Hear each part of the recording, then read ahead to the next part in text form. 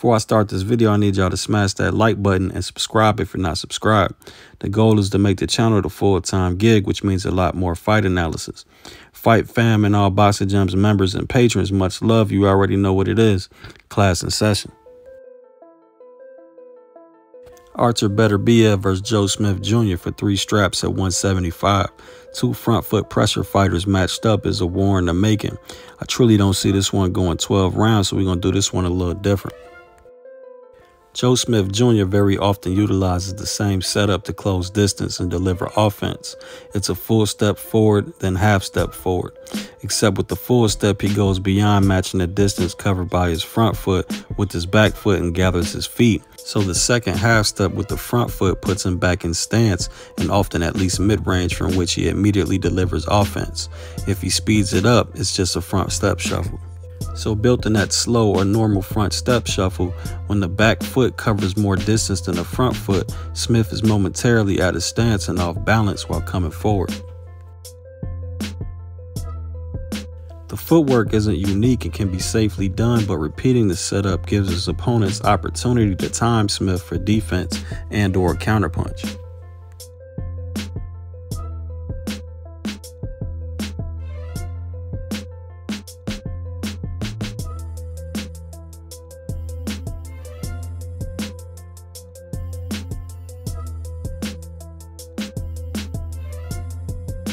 And finally, the slow or normal front step shuffle often positions Smith mid-range, where he tends to make the mistake of throwing a single jab. Just to make it clear, fighters aren't looking at the feet in the ring. The tell is the hesitation or slight rock backwards when the back foot lands. Countering the repetitive setup would likely be these varying slip counters from Beterbiev. Beterbiev throws both outside or inside slip uppercuts and is very nice at inside slip overhands to take advantage of lazy or mid-range jabs.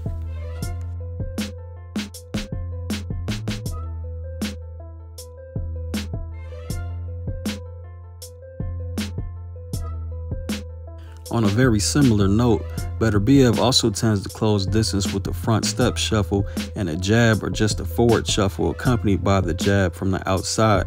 The same exact problem Joe Smith has will apply, except Beterbiev can be caught with his weight almost completely off the ground.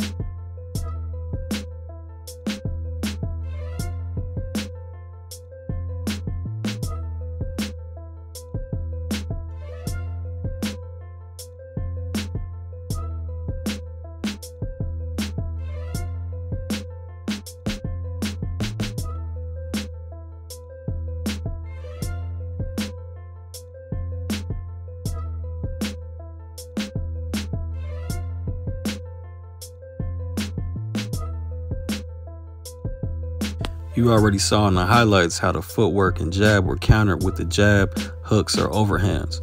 While it won't likely be a jab from Joe Smith Jr., it will likely be an overhand, lead hand hook, or an uppercut countering the incoming shuffle and jab, and all of them are coming with steam. Joe has the tendency to leave his head on his center line or not move his head after he punches. Of course, it shows the lack of defensive responsibility. At a high level, you have to be expecting the counterpunch from your opponent.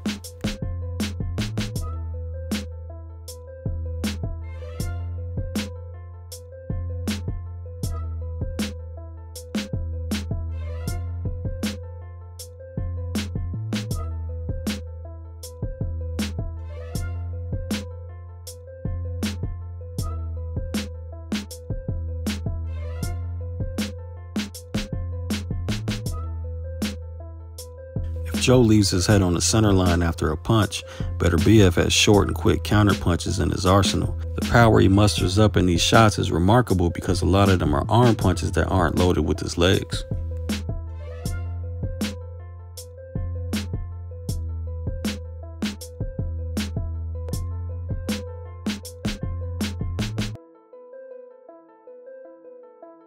Beterbiev is a powerful and extremely aggressive fighter, and he's been that way his entire pro career. Sometimes uncontrolled aggression works against him in that he breaks good technical form and becomes off balance and much more susceptible to being hit or even being knocked down.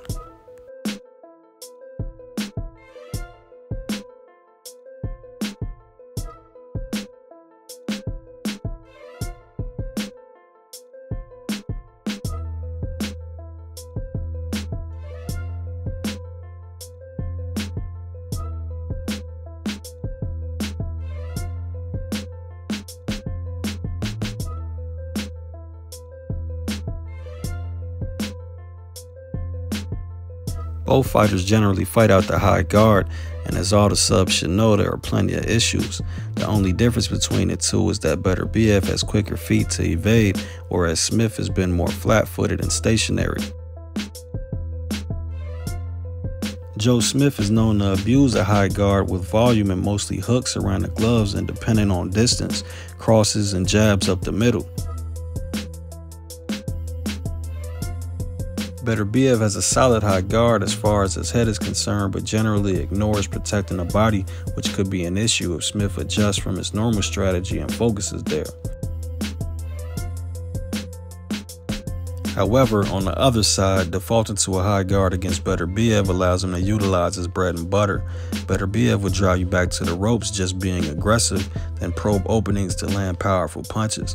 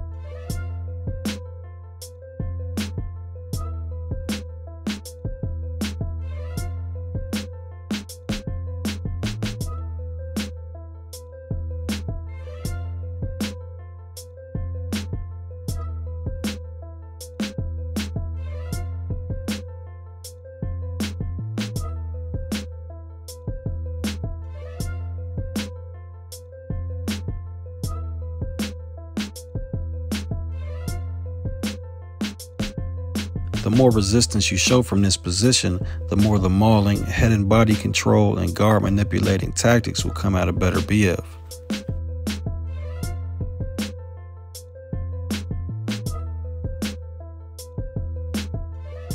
Fight fam, there is almost no doubt in my mind that this fight is going to get ugly and be a war. I'm going to save the breakdown of how this fight can go for another video, because that's going to get interesting, especially with the odds. I want to know who y'all got. Peace.